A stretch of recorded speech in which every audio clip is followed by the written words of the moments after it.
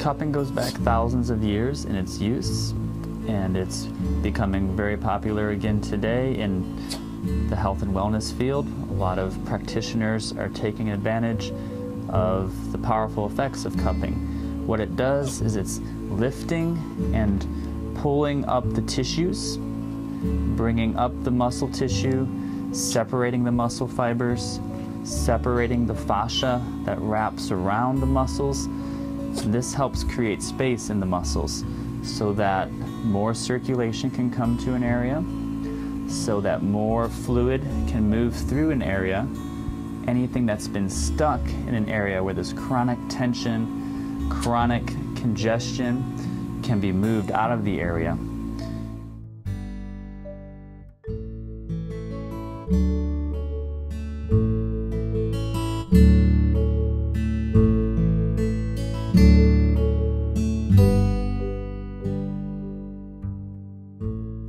With cupping, we're able to work on deep tissue issues. We're able to work on chronic pain areas. We're able to rehabilitate areas that have been injured or hurt, and we can help prepare muscles to recover from athletic use, prepare muscles and fascia to be more well adapted to go into surgery, and we can help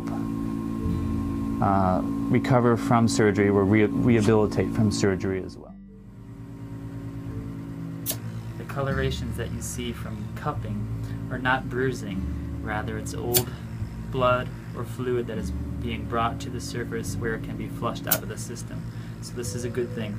We're not going to leave purple marks all the way up and down the body like you see sometimes in Chinese cupping. We're moving the cups fast enough and quickly enough so that we don't do that.